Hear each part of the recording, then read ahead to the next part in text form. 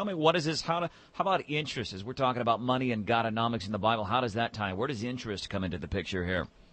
Well, interest for centuries was considered to be usury and was forbidden until John Calvin showed up. And as one of the reformers, he said, I don't think that the Bible forbids it. In fact, Jesus tells a story once that says, hey, I gave some talents out, and one of the talents he gives, which is an amount of skill or talent or valuables, he turns to the last guy and says, why didn't you at least put it in the bank so you get some interest?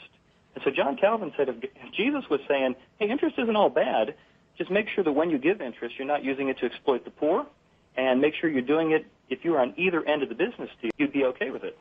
All right. So now is this program, this is Chad Hovind, by the way. He's got a program called Godonomics. Is this something, are people using this to get their finances back? And is this a program?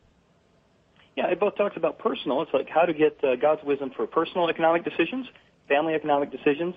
But also, I don't think a lot of people talk about the macro level. And the Bible speaks a lot to the macro issues.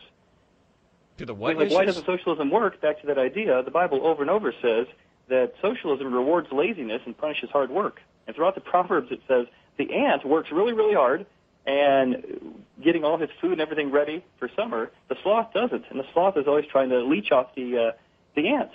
And it's like there's two types of people. There's people who like group projects in school and those who hated it. I was a straight-A student, and I'd get these group projects, and I'd have to work twice as hard because somebody in the group didn't want to work at all.